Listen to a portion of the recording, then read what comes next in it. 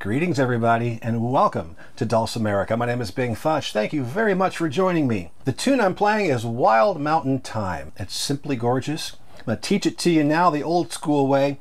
Just show you where to put your fingers and how to strum. But I do have tablature for this. Very basic tablature, and it's available over on my Patreon site.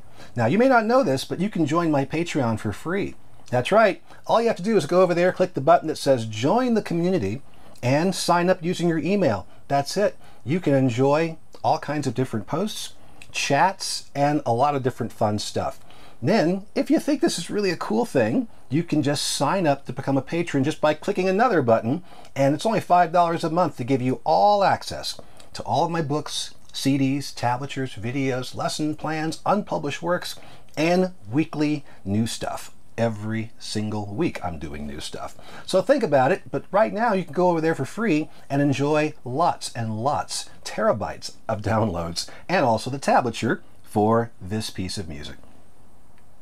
So I am using my fingers. I'm not actually using a pick on this because it really helps with some of the bits. Let's walk piece by piece through the tune. We're in the key of D, and we are in DAD tuning. Going to move through the chords a little bit right now just to kind of let you know what to expect. We start off with a D major chord and then go to G, and then we come back to D. Then we go up to G major, back to D. Then we're going to take that G major, walk it down to F sharp minor, and then we go to B minor. Then we're going to go to E minor,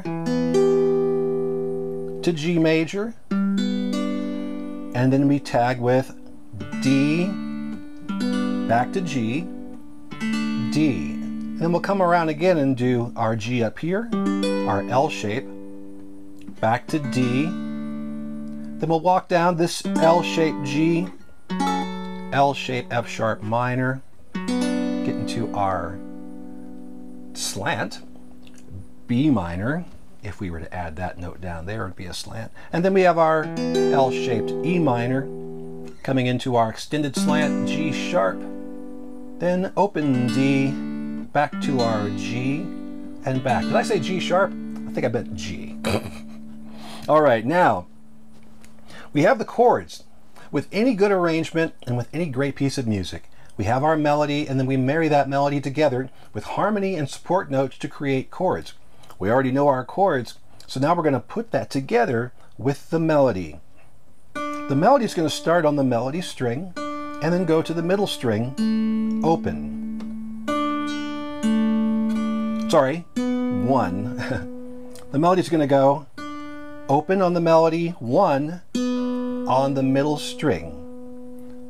Bum, bum, then go open on your middle string, and that'll give us our first full-fledged chord, D major. So we go.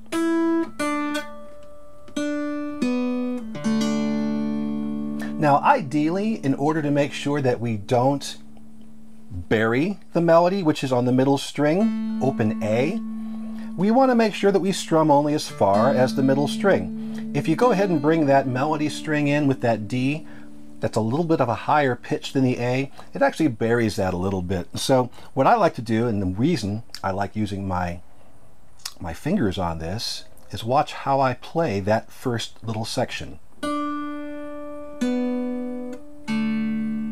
Very easy. You don't even have to think about not playing the melody string, because all I'm doing is basically plucking the bass and the middle string together, and that's making sure that the melody is the highest pitch note, and it's got a nice supporting bass note underneath it. So once again, easy. And then watch this. The next part goes G with our melody note on the middle string. Next part of the melody is on the melody string. I use my thumb. And then we go to an open D. So let me play that real slow. Sorry. Go into our G major, pluck the melody with your thumb open. There it is. Let's do that again.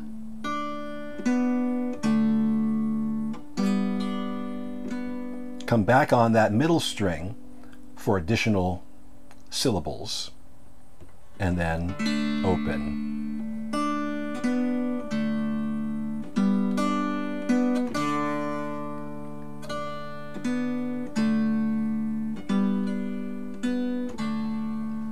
Just want to repeat that a few times.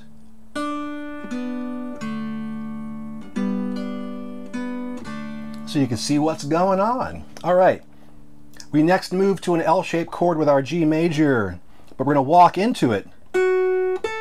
2, 4, that's F sharp, going to A, then I'm going to slide that A on up into B as I bring the L-shaped G major chord. So after we've done all this stuff, then we'll go. First thing I do is I play the G major with this A still lingering there, and then I slide the B up a little bit later. And what that does is it creates a nice little cool suspended chord there, and then we get that little delay heading out with that note. So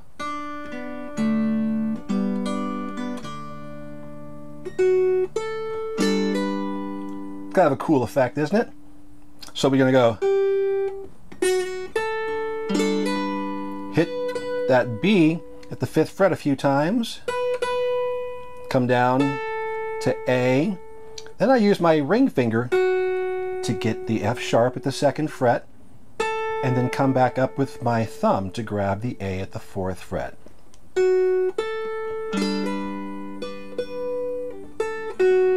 And when I grab that 2nd fret, I'm letting go of that chord because we're now back in D major.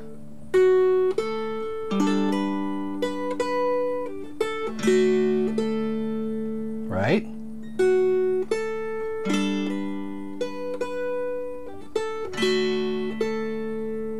Do that a couple more times.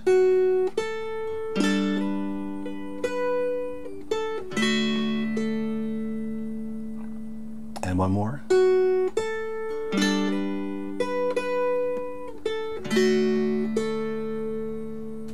Next part of the phrase goes like this: for that wild mountain thyme. Same as the last time, right? But this time we're going to go like this. Now move that whole L shape down to F sharp minor, and then lift your thumb, and the ring finger is going to be there at the melody string. If you've watched this show, you know that I like to bar my L-shaped chords, and this is the reason why. When you bar the L shape, you can lift the thumb up, and the note that's there can be played very quickly by simply lifting the thumb. There at the 2nd fret is what the note we're looking for. So down to the F sharp minor, lift your thumb, and hit the F sharp at the 2nd fret before you leave the F sharp minor. Then we pivot into a B minor. Now, not just a B minor, we've got this melody note, E, coming in. B minor by itself would typically be just 2nd fret, bass string, and then 1st fret, middle string, F sharp and B. But we are actually playing an E here, and then we let go of that E to go down to D. So it's a weird little chord shape. If we normally play our B minor like this, the ring finger is going to be a good friend to you to lay it in there, but it might be really tough getting used to throwing that down there real quick. So just be wary of that and figuring out how that's going to work out for you. So we go down, let's go from our L shape to our next L shape, play our 2 on the melody, and then we get into this, which is effectively a 2-1-1, and then immediately take your finger off the 1 on the melody string, and you can strum that chord again if you want to, or you could play it, you can just play it by itself. While you're holding on to that, walk up the melody string from 1 to 2. Hang on to that F sharp on the 2nd fret on the bass string. You want to keep the semblance of the B minor until we switch to E minor. The thumb walks up to 3. When it gets to 3, go ahead and drop this from 2 down to 1. This finger should already still be there at the middle string, and boom. There's your E minor, blum. The thumb walks down to 2. And there's my bar across the first fret, meaning the ring finger's already there. Lift my thumb, and there is the 1. Ba-bum, thumb, 2, 1. Open, take your finger off the melody string, and then go into our G. But only 3, 1, 0. Just 3, 1. Pluck them like we did before, and then use your thumb to sweep in and grab the second part of that phrase. Okay, walking it down from the L-shaped G chord.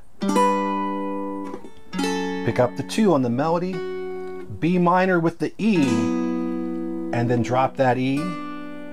Walk it up, E, F sharp, and then when you get to G, go into your L-shape E minor chord, walk it down 2, 1, open, and then 3, 1.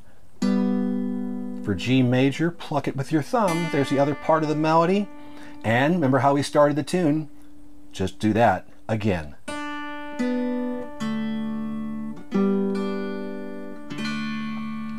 Now we repeat. We're going up to the L-shaped chord. Walk up from 2. Here we go. 2, 4. Do it again. 2, 4. This time walk it down. L-shape, F sharp minor. There is our B minor with the extra bit. Let go of that extra bit. Walk it up into your E minor. G. Swipe your open, and then like we opened,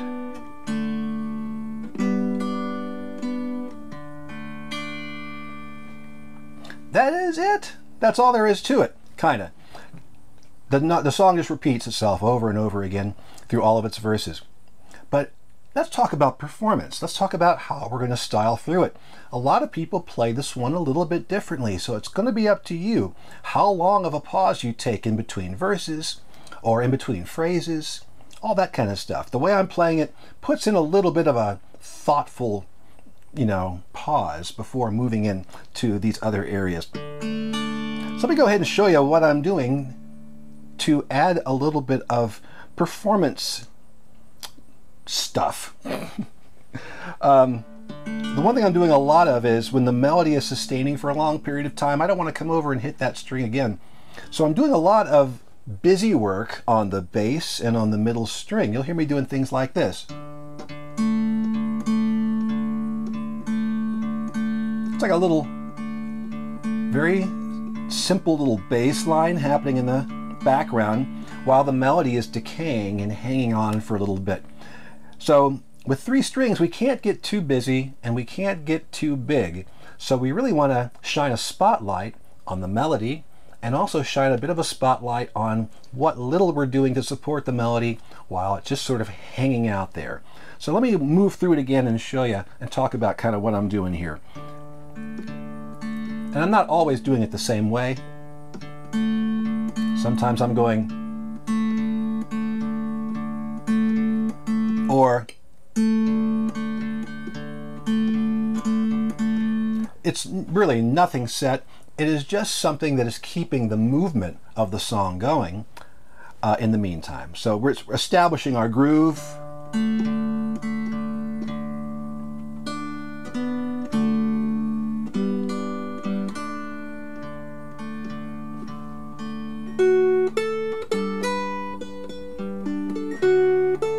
All right, right there. What am I doing? Let me play it without doing what I just did.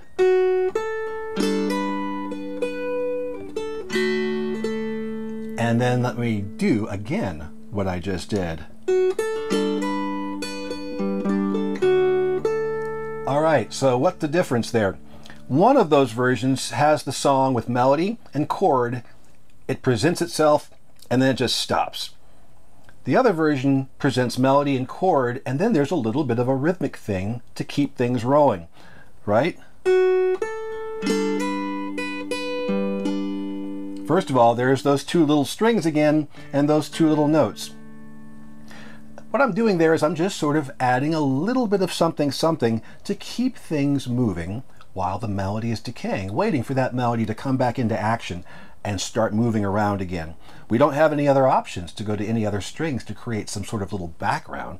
So just keep those fingers on the bass and middle string, and when the melody is lasting for longer than a beat and a half, 2 beats, then go ahead and give it a little something over there to keep something going, something interesting going, while we're waiting for that melody to re-enter the picture. So let me go ahead and move through without too much interruption. I'll see if I'm doing something very, very different from the beginning here.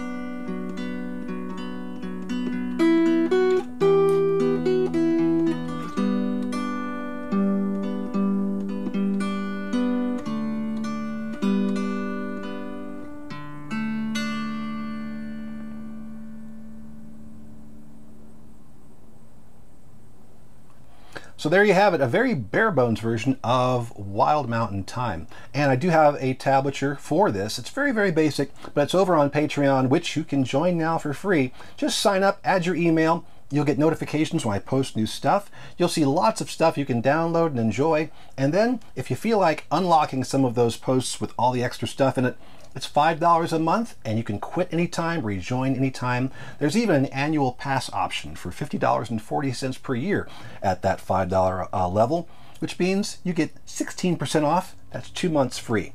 If the deal wasn't sweet enough, I've just made it sweeter. So thanks, everybody. Thanks to my patrons. Thank you so much for your encouragement, your support, and your inspiration, because it's because of you that tunes like this that I've known for a long time, all of a sudden I decided to make tablature because someone goes, "Hey Ben, can you make tablature for that?" So it's like requests. I am at your command, basically. So thank you, everybody, for checking this out, and I'll look forward to seeing you probably next week. Definitely next week. Have fun, everybody. See you next time.